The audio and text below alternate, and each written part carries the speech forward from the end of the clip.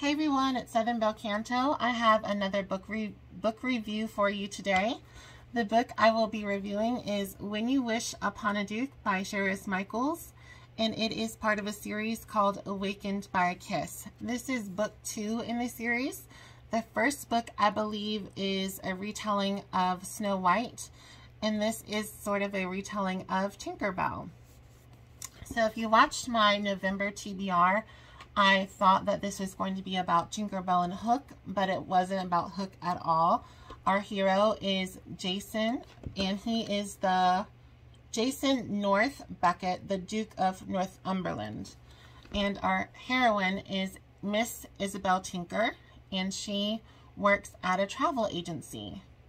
Now, typically with her job, she helps upper class women and their chaperones go on sort of trips abroad. So, you know, dowagers wanting to visit Rome and Italy, and young ladies wanting to go to Paris and study art or meet a suitor, that sort of thing.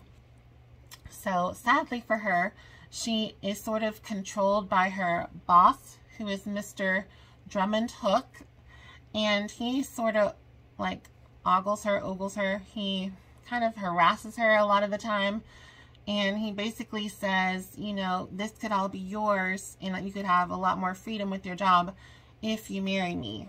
Then it would basically be more socially appropriate for you to have a job because you'd be working for your husband's company and not being employed by a man, basically. Well, she's really not interested at all in Mr. Drummond Hooke. And one day she and her associate Samantha it's just a slow day at the travel agency, and they are approached by a mysterious lurker, and Isobel is not having it. She's seen this man by the agency before, and so she gets her parasol and sort of chases after him and sees what is his deal. Why is he sort of skulking the place? And she finally gets in touch, reaches him, and basically says, hey, what's going on? And he sort of leads on saying that he knows he needs to go travel to Iceland, and I think he's heard that she has been to Iceland before, and could she be set up the travel for him, like, since she's a travel agent, and also could she go with him as a companion and sort of being interpreter and also help him with the lay of the land. Well, with Mr. Drummond Hooke being so conniving and manipulative, she decides, well, it couldn't be worse for wear going with this man. So she and Jason embark on an adventure. It is a little more than just a short little trip to Iceland to look at the land. He is actually on a government mission. He has recently been inducted into the dukedom because I believe his father passed, so he inherited the title and all that that entails. But his cousin has gotten into a pretty murky situation in Iceland with some Nordic pirates. This book was wonderful. It was a 5-star read for me, and I really just loved the character of Isobel as well as Jason. They had some wonderful bantering, some great dialogue between each other.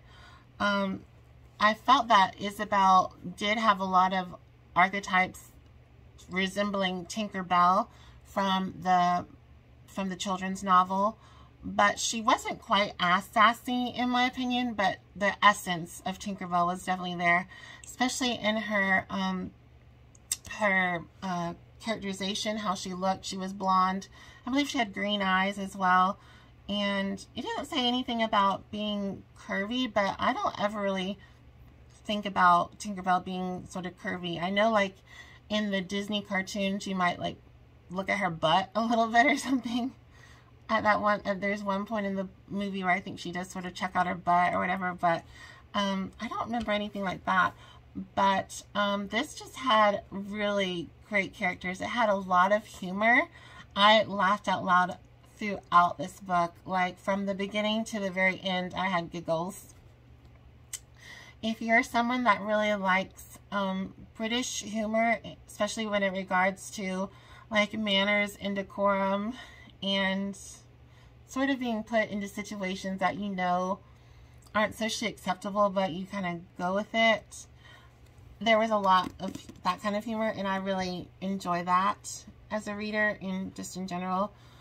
But yes, this was a 5-star read. It was sort of not, I wouldn't call it a pirate romance, but this did have a large portion that took place at sea on a ship, and there was some adventure with pirates, and there's also a few more links between Isobel Tinker and the story of Tinkerbell and Peter Pan and all of that. So I really enjoyed this. I would absolutely love, as you can see, for a mermaid, Little Mermaid one. I adore mermaids. I thought this shirt was sort of appropriate for the video since it is a fairy tale, and I love Little Mermaid, but I also really love the kind of sassy, maniacal mermaids from the Peter Pan Disney movie. I thought they're kind of savage. They really are. But yes, I really did love this book. It was When You Wish Upon a Duke, and yeah, it was a sort of a long book. It was 398 pages, but I read it fairly quickly, and it had just a great story, and it didn't seem to drag. If anything, I felt that in the last quarter of the book, it felt a little rushed, but not in the way of character development or even plot. It was just sort of like everything sort of happened, and then it was just sort of like, okay, let's sort of wrap up some loose ends. So the ending did feel slightly rushed towards me, but honestly, if it didn't rush at some point, it probably would have been a 600-page novel. But honestly, I enjoyed every page of it, so I wouldn't have minded a 600-page historical romance. I love historical romance. It's my favorite genre of, or subgenre of romantic literature. So yes, this was absolutely wonderful. I will definitely pick up the first book in this series. And also to note, I haven't read the first book, but I believe you could for sure read this one first like I did, because there wasn't like, oh, and Snow White or whatever, or they didn't have I don't think her name was probably Snow White, but you don't need to read the books in order so far, as again, this is the second book in the series, but I don't believe they are books that need to be read in a specific order. If you've read the first book and it links in any way to this, let me know. I will be reading that book. Probably not this year because it's almost December and I don't really want to buy a lot of more books, but I will be reading it for sure in the winter or spring of next year. I'll read the first book. But yes, this was a wonderful story, and I would definitely pick this up.